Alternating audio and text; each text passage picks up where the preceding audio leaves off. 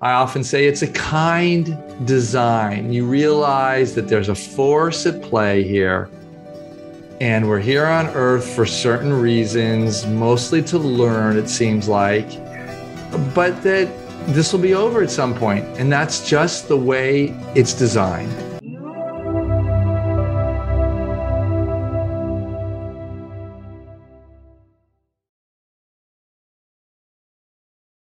I'd like to welcome to the show, William Peters. How you doing, William? Hey, good to be here. Thank you. Thank you so much for coming on the show. I'm excited to talk to you about your new book, At Heaven's Door, and everything inside and your journey, which is a fairly interesting take on the near death or just the afterlife in general. It's a very interesting take on it. So how did your spiritual journey begin, sir? Well, I think it began at 17 years old when I had my first near-death experience. I mean, I was living a pretty standard life for a suburban kid in San Francisco area, basically, and skiing on the Squaw Valley Mountain, a really well-known ski resort outside Lake Tahoe, and it took a very bad fall and fractured my spine, and on impact. And then what I remember is that everything went dark right away, but I still had an observing self. It wasn't an ego. I don't think it was just observing consciousness. Things were dark, but I was just watching this. I wasn't the least bit worried. And then I started moving away from my body. I could see my body on the ski slopes. Things started to lighten up at that point. I had the light came back on, if you will. I could see the ski area, Lake Tahoe, then, Colorado Rockies, continental US, and I was moving quickly away, enamored by the whole experience, no pain, like I said. And then as I was taken up in the beauty of it all, I was watching a life review that was of my life up to the first 17 years of my life that was being played back to me really in the background. I mean, I was kind of, there's multiple things happening, but I was enjoying looking at the galaxy, just at peace, really, like I said, enthralled. And then I noticed this whole life review was going on, and my attention focused on that. And I was like, wow, this is my whole life in detail, and focusing on how my actions in particular influenced other people. So it was a real lesson in karma, and not a pleasant lesson either, because the things that really stuck out was, the times when I was unkind or selfish or mean or what have you. And I learned that everything matters. And so as I was going through that, at some point, once again, all this stuff happening simultaneously, I then found myself in this tunnel of sorts, and in the distance I could see a light. And at first the light didn't mean a whole lot to me, but then as I got closer to the light, it got, not that much closer. I was still pretty far. I realized, oh boy, I'm dying. And then I had a whole nother download of realizations, which is I've been here before. And I was, and not just once or twice, like I think hundreds, maybe thousands of times. So it's very familiar to me. And I felt emotion arise within me that expressed, I don't want to die. I didn't complete what I came to this incarnation to do. I don't want to die. At that point, I was pleading with God, if you will, because I grew up Catholic. As I looked at the light, it was clear to me that that's where the power was, and it was a lovely, suasive, if you will, alluring, pulsating light. And I was just seeing a piece of it. By no way would I claim that I saw the whole, I could just say, oh my gosh, I'm just getting a sense for this light, and this thing's enormous. And so finally I'm in the light, and I'm stopped in the light, and I'm more blissed out and comfortable in a certain way, but I'm still agitated in another way. Like, I want to go back. I can't leave this life. I've already done 17 years. I don't want to go back and do another childhood. It's like, I was kind of really working it in my mind, and it's in some really specific details about what I did and did not want. So I don't know how long I was up there pleading, but it wasn't that long. And I felt a gentle push on my being, if you will. And I started heading back. At first, I just thought I was being pushed out of the light. And then I realized, oh, wait a minute. Then that light, God, if you will, said, make something of your life. And that was it. And it was a very solemn, direct, clear message, and it kind of shook me up, like, make something of my life. What does that mean? And then I started moving back, kind of moving back towards, at that point, I didn't know what I was moving towards, except I had a sense that, oh, I am going back. And as I turned my vision away from the light and started looking back to where I thought was Earth, I could see nothing. I mean, I was just gazing into a beautiful galaxy. There was no Earth in sight. But I realized I was being pulled along in some way, guided. There was more of an energetic feeling of gravitational pull. And I just went with it. And simply realized, oh, there's some force guiding this. So eventually I could see planet Earth, and then, SCRI, and I landed in my body. And I remember when I landed in my body, I felt the coldness of the snow, because I was covered in snow on my back. But I had no feeling in my body. And then I screamed one last time. I don't know if it must have been an internal scream. I know now as I think about it, it was an internal scream. Don't let me be paralyzed. God, don't let me be paralyzed. And then I felt feeling come back into my body from the extremities first, like from my feet and toes and fingers. And they just kind of moved back into the center of my body. I can't remember if it was that way or the other way. Anyway, but it was like moving across my body, like you're under a warm shower, that type of sensation. And I didn't think after that, I came, got back in my body, and then I opened my eyes. I was covered in snow. My friend John came up to me, said, wow, that was a wipeout. And I forgot about the experience for a decade. Really? Yeah, I just didn't. I mean, I think I remembered in dreams and such. I know I did. I know I remembered it in dreams and went back. In fact, the first few nights afterwards, I was dreaming quite a bit about it. But I didn't, a 17-year-old kid, partying and, athlete, I was an athlete. And that was my first, what I would call spiritual experience in a really, in a personal way. There's religious experiences and things like that. I grew up Catholic, and, I wouldn't say that I had a particular calling to, at that time, to, Roman Catholic spirituality in a certain way. I was more like, I liked the goodness, the morals they taught. I mean, that they were being taught, but I didn't have any spiritual experiences per se. That was the first one. I didn't even know what to do with it. In fact, I wouldn't even call it a spiritual experience until over a decade later. I didn't even know I had it until I actually had a second near-death experience in when was it? I must have been 13 years after. Yeah, it was 1992. I was 30 years old. Yeah. And that was just an ICU experience, blood imbalance, idiopathic thrombocytopenia, kind of a hemophiliac condition. And I went into the ER, and they immediately did a blood test, put a fall alert on me. And next thing I know, I wake up and I'm on top of a ceiling somewhere. I know it's an ICU. Once again, I am this observing consciousness, whatever, with no connection to me or to anyone. I'm just roaming around this ceiling of the ICU, Kaiser Oakland Hospital, and no identity until the nurses are talking about the various patients. And they mention this guy in bed 3 who's 30 years old, super healthy, no known history. We don't know what he's doing here, and we don't know how he got here. The doctor's coming in a little bit later to check him out, the expert from UCSF. That's the medical center.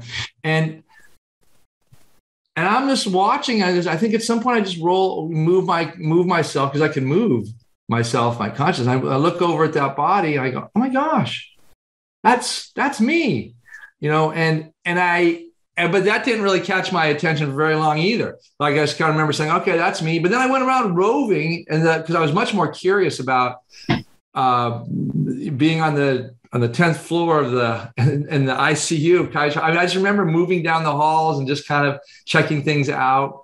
And that was it. The doctor came in. That's one other thing. This was interesting. So when the doctor came in, the hematologist, he approached me and, he approached my physical body. He tapped on my hand and said, "Mr. Peters, Mr. Peters." And I remember that getting my attention, but I didn't feel it. I was above my body and I was looking down at the top of his head and at my body. And then I had this question. Well, do I answer him? Do I not answer him? What if I do answer him? What will happen? And I thought to myself, well, I'll just answer him and see what happens. And so I just said, yeah. So I was very slow. Yes. And as I said yes, I started filling in my body energetically. It was a similar experience to being on that ski slope, where all of a sudden the energy moved across my body. And then I opened my eyes, and then my whole perception field changed in the sense that now I was looking up at the doctor as opposed to looking on top of him from on top and seeing his crown. And that was that, and then we had a conversation. So those are two early experiences of that really awakened me to these experiences of being out of body, having a sense of self and consciousness that exists independent of the physical body, and a whole host of other phenomena as you've heard already. So now to fast forward to the subject of my book and my research on the shared death experience. Well, when I went to work in hospice, I started having these experiences. And that is, someone is dying and I would pop out of my body and I would be with them. This happened a few times, but one in particular, it was what I call my gateway experience into my own shared death experience. I'm at the bedside of this gentleman, Ron, we'll call him, in the book he's referred to as Ron, and he's dying. But he's unresponsive. So he's been in what we call, unresponsive, semi-comatose state. So, but I was always reading to him stories. He loved these Jack London adventure stories. And so I would read to him these stories on a regular basis. And on this afternoon, I was reading to him. And once again, to be really clear, he was just almost like sleeping on the bed and looked to be at peace. And I found myself suspended above my body, looking down at my body. I was still reading. I didn't stop reading. And I could see myself reading.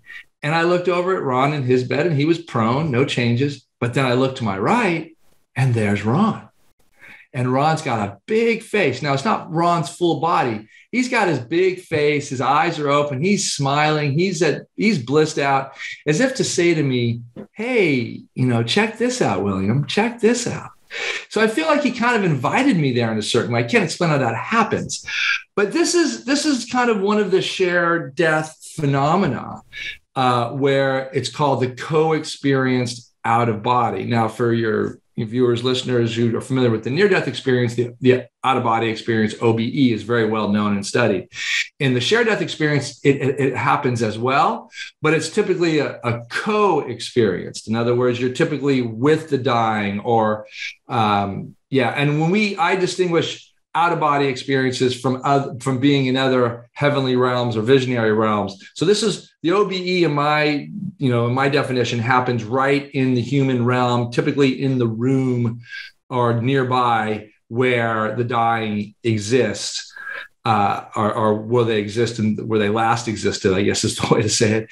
And then, but when you go beyond that into another realm, that then becomes visionary heavenly realms. And yeah, so I hope that's a good introduction. I should say the definition of the shared death experience is this: somebody dies and a loved one, caregiver, or bystander reports that they feel like they shared in the transition from this human existence into a benevolent afterlife with the dying. So they feel like they witness in this journey with the dying. And that's a dominant motif, is that there's a journey going on. There's the spirit, soul, consciousness, however you want to call it, of the dying, begins this journey out of the physical body and begins moving into another dimension. And the shared death experiencer is able to participate in that, observe it, and see a lot of the phenomena that presumably they're experiencing. And the phenomena are almost identical to the near-death experience, except the perception is from a different angle. Yeah, you're a bystander. You're an audience member. There you go. Perfect. Exact. So was Ron your first one in the shared? Ron was not my first one, I should say. So what happened on that very first one? Because I'm assuming you freaked out a bit. Well, this is a great question. So I after I had my first near-death experience, I went on to college the following, 4 years or such.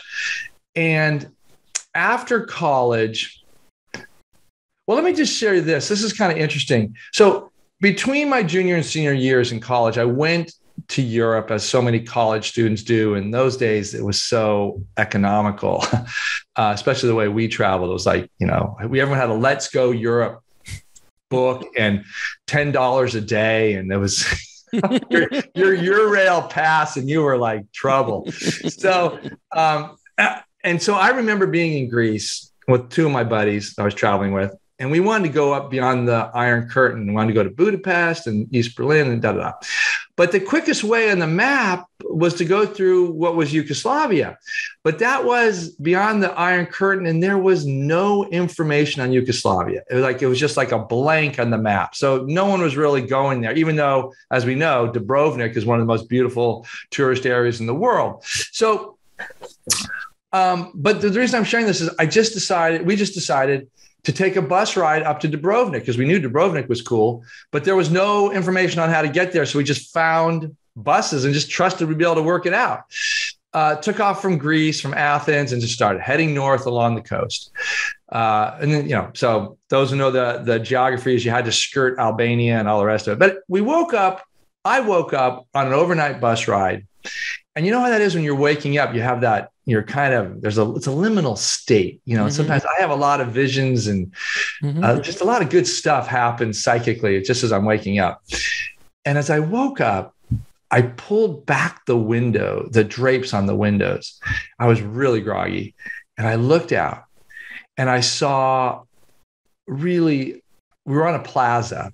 And I know this is Bosnia now. I know where it was. It was in Bosnia somewhere. So a Muslim culture. As I looked out, all I could see was women, the dark eyes of women with their burqas on and their hands like this, begging. Now, I grew up in, suburban California. I had never seen that sincerity, authenticity, and raw expression of need and desperation. These were young women. Most of them had babies on their backs. And I was just blown away. I started weeping as I looked out that window. And in that moment, I realized something. Now, I should say I was suffering from chronic pain from the back injury. So I was looking kind of normal, but I was hiding the fact that I was in intense back pain. But I wasn't willing to own it, wasn't willing to slow down my life. And so looking in the eyes of, these women, I made a commitment to myself that the people like these people had something to teach me. Like I needed to learn, and I don't know where that came from, but I made a commitment to myself that I'm going to work with underprivileged people who are living close to the edge in poverty. Okay. Fast forward after college, I went to a Catholic prep school in Silicon Valley, and I called up one of my teachers, a Jesuit priest, and I said, listen, this is what I'm feeling like I want to do. And he was like, wow, that's amazing. I'm going to put you in touch with the Jesuit International Volunteer Organization. So I end up working in Belize, Central America is my first job working, teaching city, which at that time was a very poor city. Still is actually. But at that time there was only, one stoplight, a couple paved roads. It was, it was poor. And then after that, I went down to Guatemala, and then I ended up in Peru. And so I ended up spending, a couple of years in Peru, almost a year and a half in Peru. And one evening, so I was working with Center for Working Children, working with very, very, people on the edges. There was a civil war going on. There were refugees all in our town coming down from the war-torn areas of the highlands.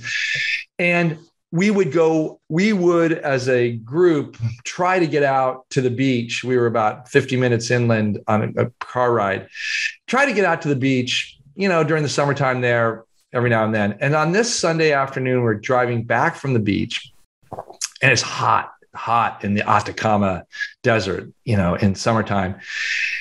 And we're on the pavement, and as we're driving on this 2-lane road, it must, 7, 8 o'clock at night.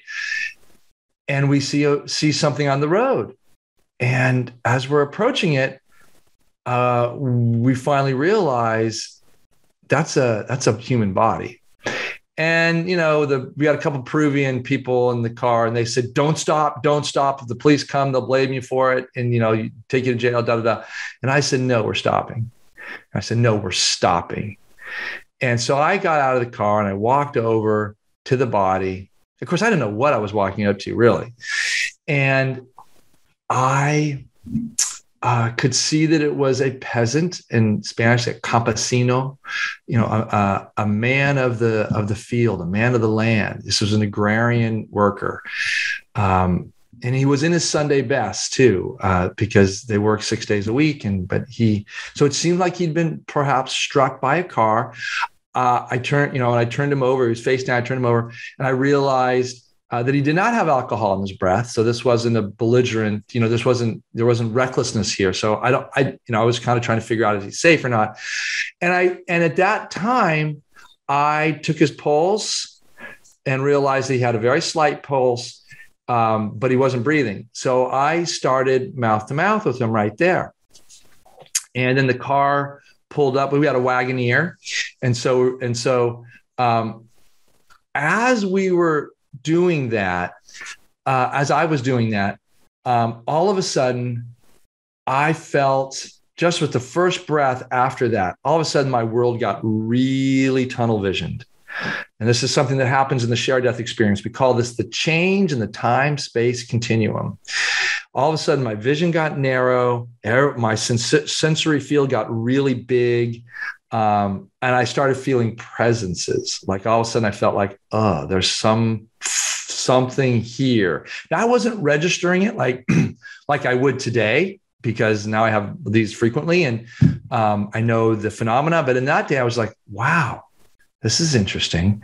And it was very sublime. It was like, okay. And I got the sense that you're doing the right thing. Like all of a sudden I got this sense of guidance, like, yes, do this. There was clarity, there was focus, there was guidance. I can't say that I felt specific beings or angels. No, I couldn't say that. I could say that there was presences around, undifferentiated, that I was feeling. And so I continued the CPR. I put him in the back of the Wagoneer. We took him to the hospital. And I felt like I was in this altered state during this entire experience. We finally dropped him off at the hospital. I walked to, and they said they would take care of him. And I said, I'd come back the next day. They said you could give blood the next day. And I felt this incredible connection with this campesino. And it was just weird. And the connection, I believe, came because of this deep spiritual experience that we had shared together in a certain way. He's completely unconscious. So that would be my first one, of that sense of, well, there's something happening here. Now, I would come back the next subsequent 2 days. They did tell me that he had, severe brain damage, and that would not be coming. If he did come back, he would not be normal. And then he died a couple of days later. And then when I realized that he had died, I came in the morning 2 days later, and they said he died, earlier this morning. And then when I heard that, I went out into the courtyard in the hospital. It was a clear blue day. I'll never, just, of course, in the desert, they're all that way, but it was just clear and warm. It's summertime. I just sat down on the bench and I started weeping. I don't even know why. And then again, those presences came back. And I got this sense of this real guidance of like, thank you. Thank you. You did well, or you just did what you were supposed to do. It wasn't like anything like, holding you up as a saint. It was just like, thank you for caring. And that felt like as good as I've felt in my life, really. Like I was doing what I came here to do. It felt right. Anyway, so that's my first shared death experience. And then the one at the hospice was the beginning of another round of these that would be much clearer in a certain way. Like I would having out of body experiences, changing the geometry of the room, light changes. I didn't have very many life reviews with people. I didn't visit very many. Can't remember visiting, heavenly realms as I did, later in other times. But definitely working at hospice, at Zen Hospice in San Francisco for 2+ years that I did with dying people all the time, that really put me in touch with these experiences. Now, at the time, there was no name for this experience. And I shared it once with my supervisor, who I thought the world of. And he didn't have a name for it either. He didn't even really want to hear it. Not that he didn't want to hear it. He just didn't think it was that important. He just kind of said, continue the work. There's a lot of people need your help here. So yeah, it wasn't until 2009 when I heard Raymond Moody speak about the shared death experience at a conference where I just lit up like a Christmas tree and said, oh my God, there's a name for this. I had no idea. So I talked to Raymond about it, and Raymond has become a really it's a sweet man. Sweet man, really supportive of the work. In fact, Raymond and I are teaching a course right now together on the shared death experience. And at that time, he just looked at me and just was all affirming, just said, William, if you think you can do research on this and know how about to do that, he goes, that's great, because there's been no research done to date. And we do know that these experiences exist in the literature, just, in disparate places under different names, but I'll support you and best I can. And so he did. I mean, he provided some guidance initially and had him come out to Santa Barbara to raise money for the research project. And as it turned out, I started teaching about shared death experiences and found that they were ubiquitous. People are having these things right and left. They don't know a name for it. Hospital staff typically doesn't know about them, doesn't really know what to do with them, seems to suggest that people may be having grief hallucinations. Now, the seasoned hospice workers, like Maggie Callanan, who wrote Final Gifts, a great book on nearing death awareness. She was well aware of this. In fact, she wrote, an endorsement on my book because she thinks that this experience is one that's going to, like her work, is going to revolutionize end-of-life care. Because when people know that these experiences exist and that you can have them and you can prepare for them, you can enable them in a certain way, people are going to want them. And it's going to change end-of-life care. So that's how we got started. And I can go on more and more, but I've been going for a bit here. So no, that's fascinating. When you're in the hospice room and you had these shared death experiences, are you kind of a guide, or does the person that is dying know what's going on? Are you there to help them along? Sometimes they're just smiling at you. Like what is your place here? What is your purpose during that process? That's a very insightful question, because that's one of the questions I was asking early on was, what not just what's the purpose of this, that was another question, but what are the different ways in which the experiencer, the shared death experiencer, can participate in this shared death experience? And like, what's their role? What's going on here? So to boil it down to the low gravy, as they say in the South, there are 4 modes of participation. The first mode is sensing at a distance. Now you're going to say, sensing at a distance, what does that mean? Well, yeah, one of the fascinating aspects to the shared death experience is you don't have to be at bedside. 2/3 of shared death experiences, 64%, happen remotely. That means down the hall, across town, or across the world. Time and space in a certain way. Space certainly doesn't make a difference. Time makes a difference, presumably, but in 25% of our cases, they don't happen at the time of death. They happen, an hour before or later, what have you.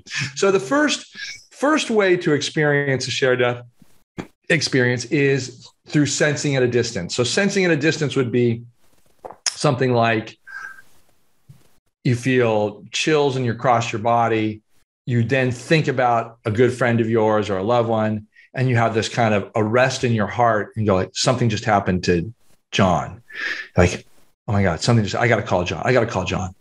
And there's different ways you can have that. So the other way is you could be, down the hall in your house and someone dies, and you could see that person in what feels like a dream, but it's really a vision. And they've come to you and said, I'm okay. Just want you to know I'm okay. And they're gone. These are sensing at a distance. So the next one is witnessing or observing what we call death-related phenomena, which is basically near-death phenomena. So you see change in the time-space continuum is the first one. You get disoriented, the room changes shapes, all that. You see the light in a different way. The light may be cascading. By the way, the change in the time-space continuum can be pretty freaky in the sense that walls can fall down. Ceiling goes away. You're looking into the heavens. These are big. These are not just, a little disorientation in your view. It starts that way, but it tends to lead into other phenomena like the ceiling goes away and all of a sudden you feel like you're in a galaxy. You're no longer in the human realm. So that's, heavenly realms. You'll see deceased relatives. You'll see the dying. The most common entity you see in the shared death experience is the dying. 51% of our cases, they report seeing the dying. 16% of the time, you'll see an elevated spirit being, if you will, angel, guide, elevated, wise, ascended, something or other, that is often called, I've named the term in some of these, I refer to it as the conductor. There seems to be this force that is guiding the whole transition for the dying. And oftentimes it's an angel, light being, whatever. And it's recognized as this entity is in charge of this. The third type of entity you see is deceased relative, friend of the dying. And that's 13% of the time. So those are some of the main phenomena. I guess the other one that matches up pretty closely with the near-death experiences, you're going along as a shared death experience, and all of a sudden you realize, oh, this is as far as I can go. So maybe there's a welcoming party that you see that the dying is going into, and it's all jovial, and you're blissed out and happy, and all of a sudden you realize, oh, I can't go to that party. Yeah, security is going to stop me. Yeah, exactly. There's a bouncer and you're about to get bounced. And then when that happens, once you realize that, you are instantly back in your body. I mean, and when you hit that boundary, it's over. And then you're literally back in the human body. So that's all witnessing unusual phenomena related to death. That's the second type of mode of participation. The third type is accompanying. So that means you actually are with the dying and you are moving along in this journey from the human life into the afterlife, and typically seeing all the phenomena I've described and moving towards the light serving as the ultimate destination, at least for what we can tell. Now, we know there's something beyond that, but in terms of the bounds of the shared death experience, we know of nobody who's gone into the light and gone past the light. We know people have gone into the light, stopped, and that's it. They typically don't go as far into the light as NDE experiencers. They tend to get up close to the light, maybe close to the light, maybe not. A lot of times they don't even get close to the light. See the light in the distance, and that's it. So that's accompanying. But in some cases, a very small percentage, 6%, but quite significant, especially when you hear the experience, the experiencer expresses that they were called into the experience in some way they don't quite understand. And their role was to assist the dying in the transition, typically about orienting them as to where they are in their journey. And it begins with, hey, you've died. And then, you're confused. You might want to turn towards the light. And by the way, there's some spirit guides up here that can help you. And then you move along with them to orient them. And then at some point, you've done your job. You typically hand off the dying to some elevated beings, deceased relatives, and you're done. And you hit the boundary and you're back. But that's the fourth mode of participation, namely assisting or guiding the dying. That's fascinating because, after talking to so many near-death experiencers, there is a disorientation. There's a remembering of like who you truly are. Like you've been wearing this suit for so long, you forgot what it's like without the suit. And you forgot where you even came from, what you really are, and all this stuff. And there's that kind of remembering, and that's why they're there. You're like, no, come this way. Kind of like you're hazy, like you just woke up, and you're just like, what's going on? What's happening? And then so sometimes the shared death experiencer is there to act as a guide as well, which is fascinating. It's really, truly fascinating. Fascinating. Yeah. And the whole experience is like a near-death experience.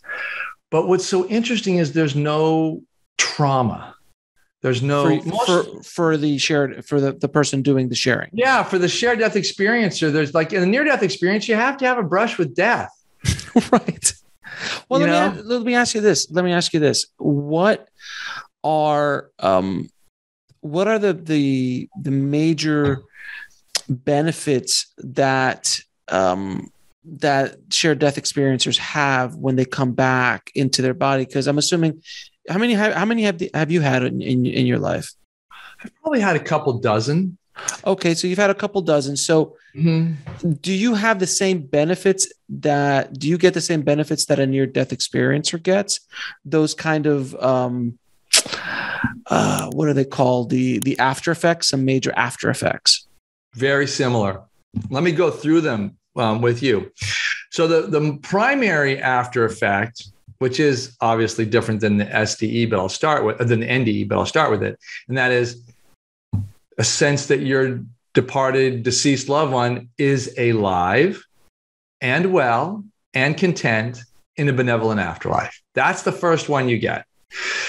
The second one that is shared along with the SDE the NDE is that, well, that you survive human death and you exist in a benevolent realm. Call it heaven, call it what you want, an afterlife. So there's that one. Your fear of death and dying, well, I should say of death, is alleviated. Dying itself is still can be difficult, but death, exactly. But death itself, no fear there. Your grief is radically different in a shared death experience because you have a sense that your loved one, while you grieve them, you miss them, as you naturally would. You have a larger context to hold the loss in. You realize that there's something bigger going on here and that this human existence exists inside a larger ultimate reality. And the fifth after effect, if I've got them numbered out correctly, is that you have a renewed understanding for the purpose of a human life, both generally and specific to you.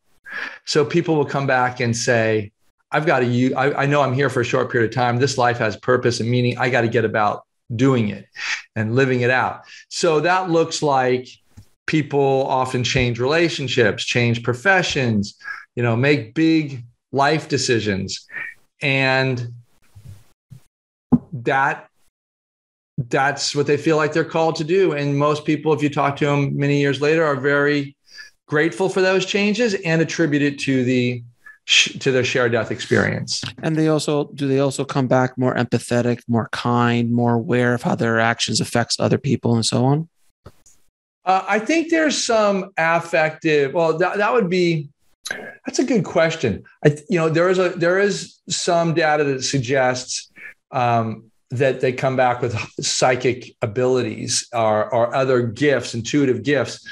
What we do know is that when you have one SDE, you're likely to have more.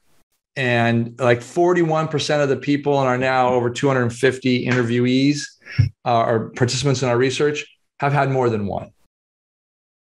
So that tells you something. Mm-hmm. So there's some sort of what I would call wiring or software, if you want to be a little, use that metaphor, that allows you to be receptive and capable of having more of these experiences. And, they're highly desirable. So people don't shy away from them. If they, a lot of us get into end of life work, and it's not all of us, but some of us, because we want to be around death and dying, because it's a gateway to these experiences. And it also gives you a much clearer understanding of dying, because it's something that we all eventually, rich or poor, big or small, we all start off the same way. We all end the same way. That's correct. Yeah. So you become much more, you're, like you said, less afraid of death. It's not this boogeyman. It's not the guy with the sickle sitting there waiting for you. It's not a negative thing. It's like it's part of the process. Just like there's a winter and a summer and a spring and a fall, there are these seasons within a life. And at the end, it's just part of, as they say in The Lion King, it's the circle of life. Yeah, it is. And I think you said it really well there, because there's an acceptance and a receptivity and a peace, mm-hmm. a real peace about this is the way it goes, and it's all good. And I often say it's a kind design. You realize that there's a force at play here, and we're here on Earth for certain reasons, mostly to learn, it seems like, but that this will be over at some point, and that's just the way it's designed. And it's just like, it's like a movie. I mean, a good movie is a good movie, but there's still an end. That's right. That's right. There's still an end. As much as you want to live in that world, and I've seen movies that I've just been enthralled with the world and the characters and the universe that they live in, that you want to live there. But at the end of the day, the movie has to, the end comes up. So it is a process of everything that we do. Can you talk a little bit about the pre-death premonitions? Oh, yeah. So let me give you some history on this. When I started, after I met Raymond Moody, I poured myself into research on shared death experiences that came up under a variety of different names. Primarily the London Society for Psychical Research had done a good deal of research in the late 1800s. And Sir William Barrett, also of the Society for Psychical Research, published a book called Deathbed Visions in 1926. And he had like 57 or so accounts. About 17% of them were SDE, shared death experiences. I read through all of them, and the language is a little anachronistic, so I had to and some partial details. But in that, I realized there were a lot of phenomena. Now, what's interesting is these researchers called most of this phenomena generally fell under the general category of apparitions at death. Apparitions at death. So that's very wide definition, if you will. But as I was doing this, people would come, I would be interviewing, and I had a big clinical practice. I still see people clinically, but now I'm more of a researcher and presenter and teacher and what have you. But in the days when I was seeing lots of people and told people I was interested, my colleagues knew about it, I was getting all sorts of people with lots of different phenomena. So I don't know if I had a shared death experience, William, but I had this experience. And I created through this clinical work my own map to make sense of what these variety of end-of-life experiences were. And I called it the spectrum of end-of-life experiences. And it began with, to answer your question, pre-death premonitions. So the first phenomena that I often heard was, well, this is going to sound strange, William, but I know I'm here to talk about the death of my father. And I did have a shared death experience with him and But something else I want to share with you is that about 3 months before he died, and you remember, he didn't have any symptoms. He was perfectly healthy. I had this vision of my father dying suddenly and me being there to comfort him in his final moments. And he said it was just the most bizarre and scary vision. It was more real than real. Like it was not a dream, William. It was happening. And I thought, okay. And he said, this gentleman says to me, and when he died and I got word of it, it felt exactly the same way. Like I had a precognitive experience that told me exactly how my father was going to die, what my relationship was going to be to it, and prepared me for how I was going to feel. That's a pre-death premonition right there. And that means essentially that you have knowledge of someone's death or your own death before it actually happens. And pre-death premonitions can happen, many years in advance, but the bulk of them happen within a year or so, months out in advance. And if you're observant, you might see people exhibiting different behaviors. So one thing I've often noticed, and I saw this in my research as well, continue to see it, is, I'm in a university town here, and I remember a wife of a professor coming to me and saying, this is for grief and bereavement counseling. Her husband, professor, had died. She came to me and she said, the strangest thing happened 3 months ago, just before he died. So he was an absent-minded professor. He was fanatical about what he did. He always had books and papers strewn all over the place. But all of a sudden, he started cleaning his desk. He started organizing his notes and returning books to colleagues and writing notes saying, thank you for this and that. And he actually did something I thought was really strange. He kind of was preparing for a sabbatical, but he didn't really have a sabbatical coming up. And she said, as I look back at it now, I think he knew he was going to die at some level. Now, this is fascinating because I said, did he ever tell you that he thought something was going to happen? No, he never mentioned it. But the reason why I share this is because I think there are levels of knowing, there's levels of awareness. Sometimes you have a dream or a vision or an experience that lets you know this is a precognitive event that's preparing you, informing you that someone you or someone you know is going to die. And sometimes it impacts you below your consciousness, as it did with this professor, because by the time he died, he literally said to her, he died tragically too, suddenly. But she said a few weeks before he died, he said, by the way, I just want to let you know the estate plan is here as we discussed. And, she's like, what are you telling me all this for? And he goes, well, I just, we're not young, but he didn't connect it up to like, I'm dying, but he had some intuitive sensory guidance to let him know something was happening. Clean up your business. Clean up your business. Yeah. Clean up your business. You've used a term before called terminal lucidity. Terminal lucidity. Yes. Lucidity. Yeah. What is that? So that terminal lucidity that's also on our spectrum of end-of-life experiences. And let me just go through the spectrum really quick. So the spectrum is pre-death premonitions, like I said, a few months, a year or two in advance. Pre-death synchronicities happen as well. Those are things like, you just see these synchronistic events, like all of a sudden, the,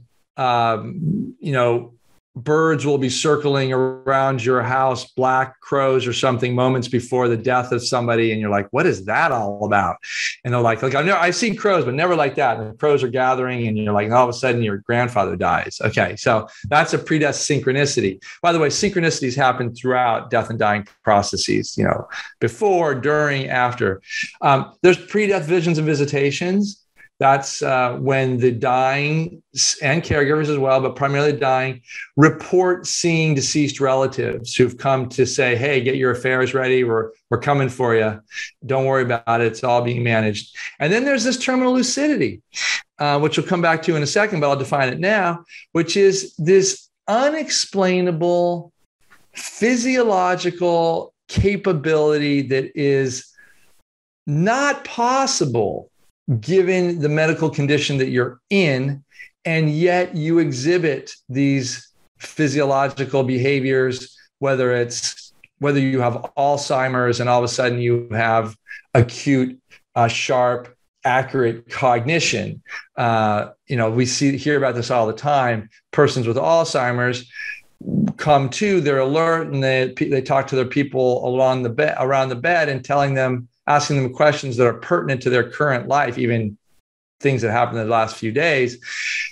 And everyone's like, well, she's been comatose and semi-conscious for months, if not years. How did she know to ask me about this? I never told her about it. So that's terminal lucidity. You also see that physical expression as well. So blind people see, people that have been crippled or bedridden get up and move around their bed. Isn't it like what I heard Steve Jobs and Betty White both had something similar at the end? Very well. Those are great popular figures. So Steve Jobs, as reported by his sister, Mona Simpson, he'd been suffering from cancer, some type of abdominal area cancer. I think it was liver cancer. And he was, semi-conscious, largely unresponsive. And then he opened his eyes just moments before he died, big eyes open, and said, oh, wow, oh, wow, oh, wow. Now, we call that a terminally lucid event because he was comatose.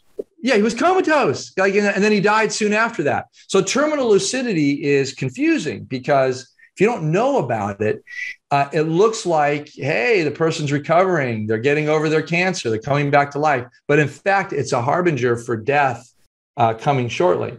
So yeah, that's a good one. And then the one you talk about, Betty White, is that her caregiver reported that Betty opened her eyes moments before she died, and she was largely unresponsive. And she called out the name to her life partner for many years, whose name I can't remember. Alan, that's correct. Alan. And that's a terminally lucid event because as the caregiver says, she hadn't done any communication with anybody. And yet then she opens her eyes and she goes, Alan, and she's engaging with them. So the interpretation for terminal lucidity is that you're peering beyond the veil. And in Steve Jobs' case, he was looking at something clearly amazing and gave voice to it. And in Betty White's case, it seemed like her life partner, Alan, was there to greet her and meet her, which we often see. And the shared death experience, which comes, if you follow the map of this, right after, if this person dies and Betty White dies, well, it's very likely that she's going to be greeted by Alan and other departed loved ones. And we see that in the shared death experience. There's a lot of corroboration in these experiences. And then if you go to the flip side, if you will, of after death experiences, we have a lot of we call it direct post-death communication.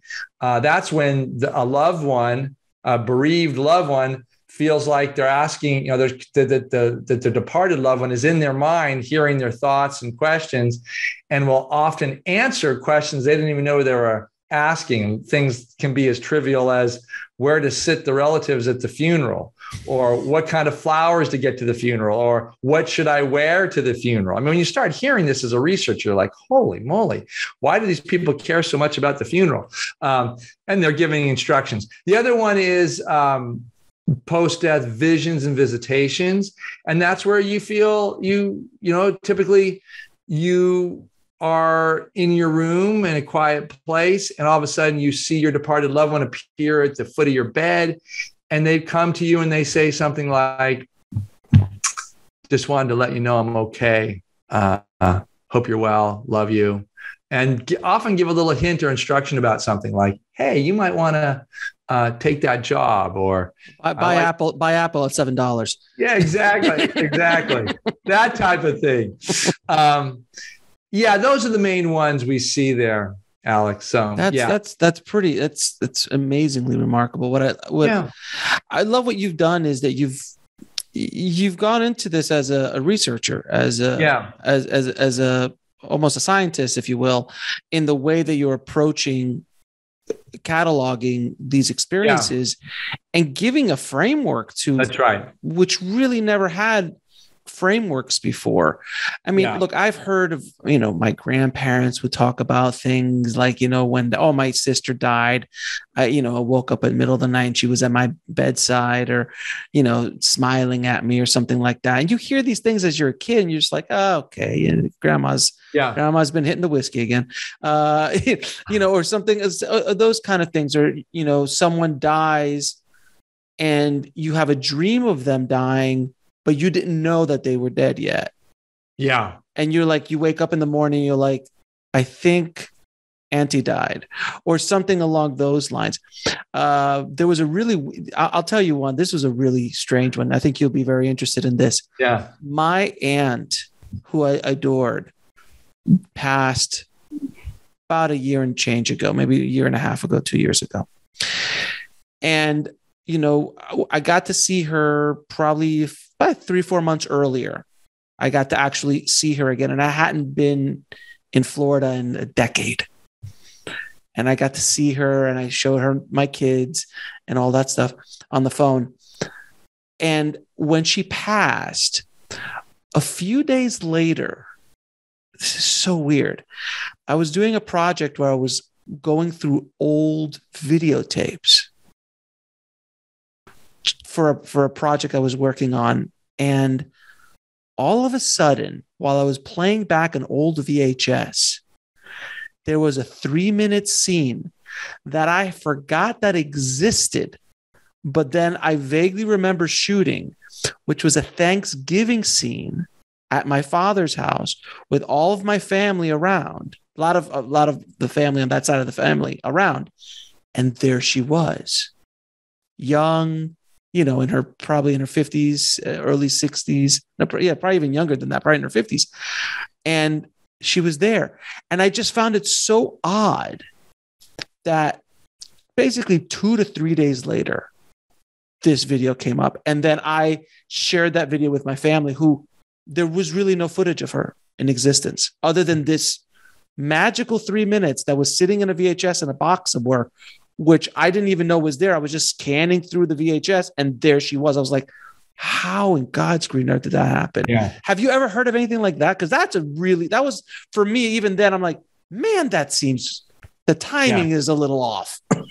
Yeah. And that's what we call, a synchronicity. When you, as the experiencer, says, wait a minute, this is far beyond chance. This is just not coincidental. It seems like I was guided here, or there's some force at play that is manifesting this experience for me that is meaningful to me and to my family and is healing. Yeah, we see that quite a bit. And I have to say, as a researcher, you hear like a few dozen of those cases and you go like, okay, there's a lot of chance here. But people like to believe that there's, that there's something meaningful behind this. But now after I've heard, 1,000 plus of these, I'm like, no, these are events far beyond chance, far beyond coincidence, far beyond probability, and they're inherently meaningful to people. So I encourage you. That's what I found so wonderful about it. It was that it was a wonderful way of almost saying goodbye to her.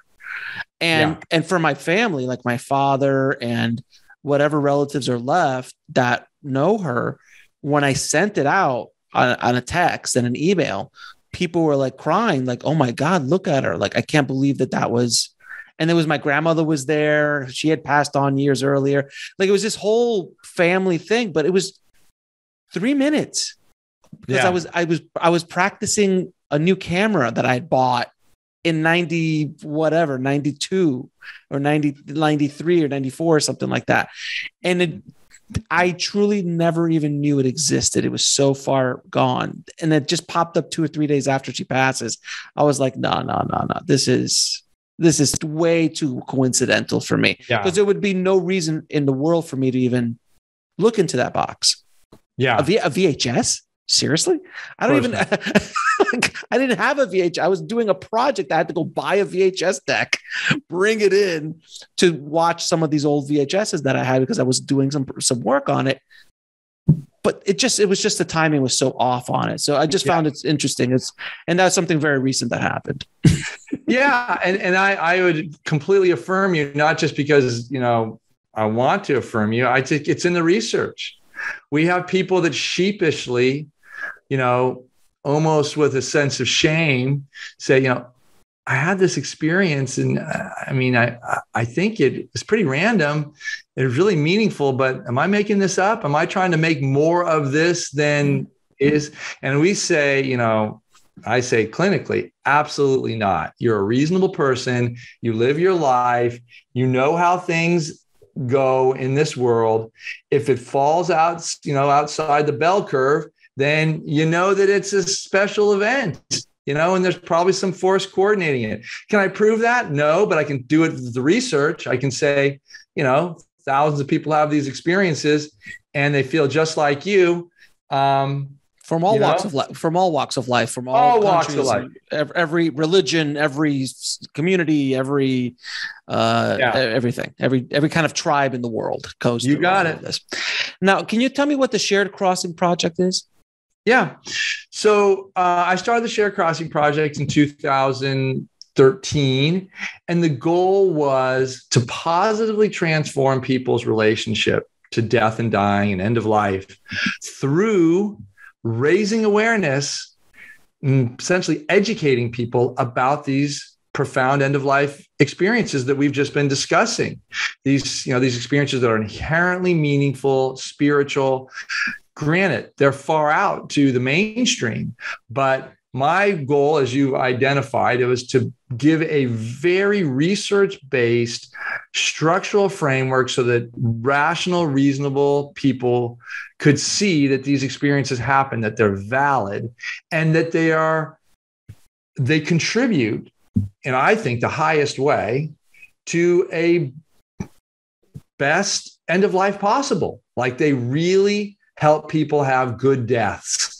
And learn things that we've already identified in the after effects that will ease their grief, that will let them know that their loved ones are alive and well somewhere.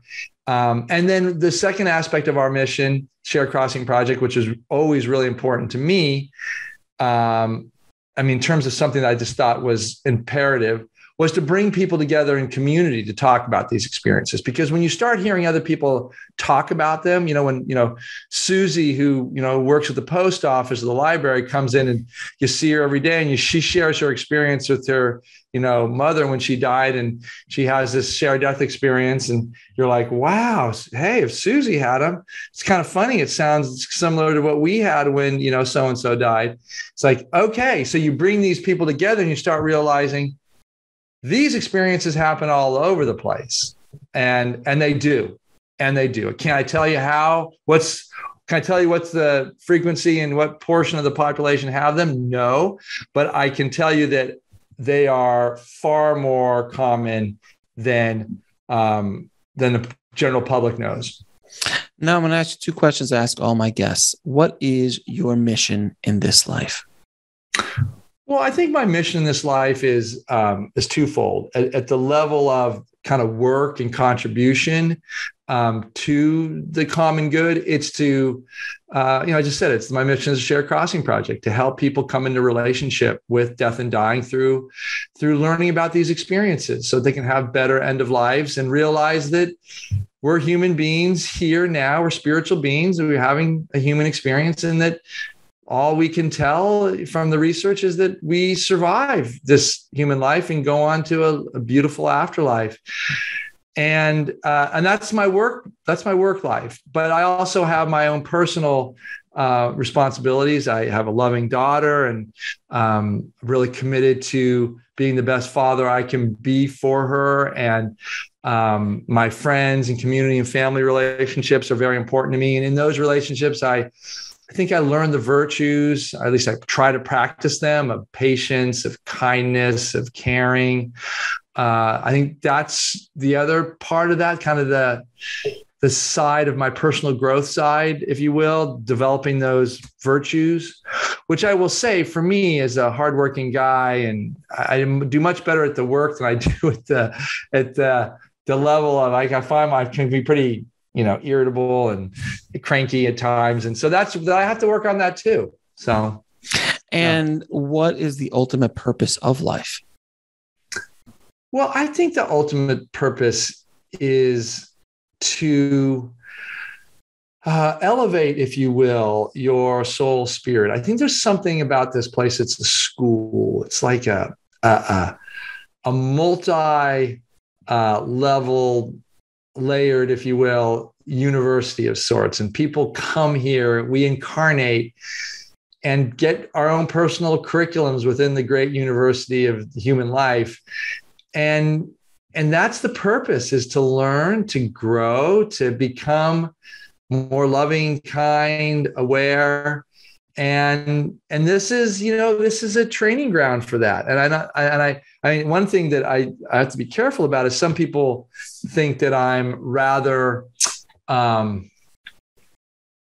to say this, that I look at life a little too lightly. Like some of my close friends will say, you don't really seem to be concerned about dying. And like, I said, well, not really. No, I mean, I want to live as long as I can healthily while in service, but I don't have a sense. I mean, I have a sense that this is not the end all at all. I mean, I feel like this is a part of the journey, not the destination. And in some, I'm a Buddhist practitioner, and I believe that this life has a good deal of suffering in it. And I think this is a relatively hard realm. Look around. Oh, it's rough. It's rough. I mean, come on now. This is, you have to be out of your gourd to think that this is a heavenly realm. I mean, there's a lot of beauty here. There's a lot of. It can be blissful, but yeah. But and you can go into deeper philosophical conversations of allowing the external to affect the internal, and if you find bliss within yourself, and I'm sure Buddha, as he walked enlightened through the earth, he a lot of the external did not affect them as much as it does to normal people, and not normal people who haven't been enlightened yet, and so on and so forth. So there's a larger philosophical conversation, but I understand what you're saying completely. I mean, look, we've all gone through stuff. Yeah. We've all gone through trauma. We've all gone through some sort of suffering. Some suffer more than others. Some are more aware of things than others. It is a journey. It's a process. We're all walking a path, and we all have I love the word individual curriculums, because we truly do. And I personally do believe that the earth, the universe is a kind universe, and that whatever is pushing you on the path that you need to walk on is there for your benefit. And as you and I both have been around the block a few times, you start looking back at your life and going, what I thought was the worst thing that could have ever happened to me at that moment, actually really, I'm very grateful for it, because it completely made me who I am, and it guided me through this, or I lost that job and I got this job, and all this kind of stuff. So it's a fascinating conversation. It is. Like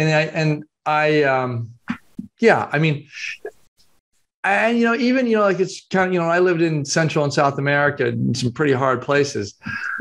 One of the biggest teachings for me there was that most of the people that I was, quote unquote, there to help and serve were happier than me and most of my contemporaries in the United States of America. You wouldn't look that way if you took a photo, but I think there was, in compared material life circumstances. But I just think we have to be very careful about how we rank and sort and look at people's individual curriculums. I remember giving a talk. I was at a workshop, but it was a talk within a workshop. And I said, I do a lot of guided visualizations in my work with people as I prepare them for healthy end of lives and prepare them. I say, prepare you for a conscious, connected, and loving end of life experience with a lot of these shared crossing experiences so that you can have them. But I was teaching, guiding people through a review of their life, and they had, they were imagining being dead and they were reviewing their life. And I was asking them to look at what had they accomplished in their life? What were the things they were most proud of? And some woman came up to me afterwards and said, I grew up poor and I married and I ended up, having 2 kids with disabilities. And that's my whole life. I took care of those kids. And, my husband and I, we loved each other. And she goes, but, I hear you say accomplished in your life. That's really difficult for me to hear because, I see you doing your teaching and some other people in this group have made major contributions to science or, big jobs. He said, I've just been a housewife, just doing the best I could to care for my 2 disabled kids. I stopped and I looked at her and I said, that is the most beautiful curriculum for this life, that one of the most beautiful I've ever heard. Like, you're telling me that you came here, you grew up poor, you married, and you had the fate, destiny, whatever, to have 2 disabled kids, and you cared for them through their lives. And wow, what an amazing opportunity. I can only imagine that you develop patience, kindness, empathy, compassion, and all the difficult conversations I imagine you had with your husband about what was the best way to be with them, how to allocate resources, all of that. She goes, yeah. I said, wow, congratulations.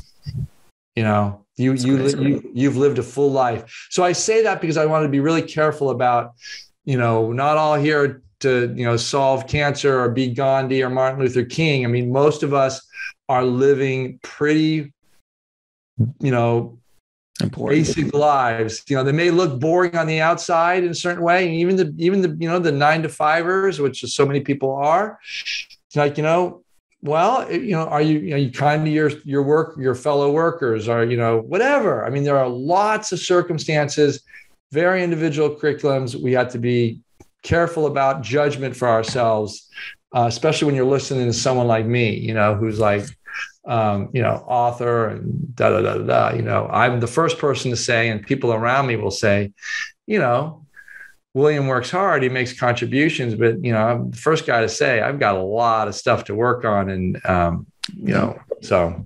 Absolutely. Absolutely. And where can people find out more about you and the work you're doing and where to buy the book? Yeah, thanks. So, sharedcrossing.com is my website, the website for my organization. And what I want to encourage people there on that website is there's a lot of free resources. And one of them is the story library that I've been trying to create for years and finally got it up just before the end of 2021. And we have stories, video cases, essentially, of people sharing their shared death experiences. It's a great way for people to learn about these experiences firsthand from experiencers. There's no other library like it that I've seen anywhere, where you can see, I think 8 or 9 we have up right now. We'll be adding more. So that's just a great resource. And, you can also follow us on, Twitter and Facebook and Instagram. And I try to provide good material there too. A lot of our interviews and videos and things like that, just good stuff. It's just not just, it's a community for sure, but I try to seed it with good information so that people can feel like they're going there and getting good information. And the book, At Heaven's Door, I will say, that is at the time I wrote that, which is not 2 years ago, but it published in January of 2022. It has really, I'll say, my favorite collection of shared death experiences with different relationships, different types of people. So good diversity, mothers losing children and having SDEs with them, sons, grown adults with parents, spouses, children dying. So it's a good cross-reference of different deaths, and all extremely spiritual and inspiring. So, and that's an audio and in Kindle and hardback and what have you. So, my friend, thank you so much for coming on the show, and thank you for the work that you've been doing and helping the world with this process that we're all going to have to go through at one point or another. So I truly appreciate you, my friend. Thank you so much. Alex, thanks. Pleasure being with you. Really appreciate our conversation and your knowledge about this. That's just wonderful to see how you've had these experiences. Your questions were inspiring to me to say, oh, wow, this is a real conversation. So thank you. I appreciate that, man. Thanks. Yeah. Thanks for watching. Click on one of the videos below to continue your journey, and don't forget to subscribe.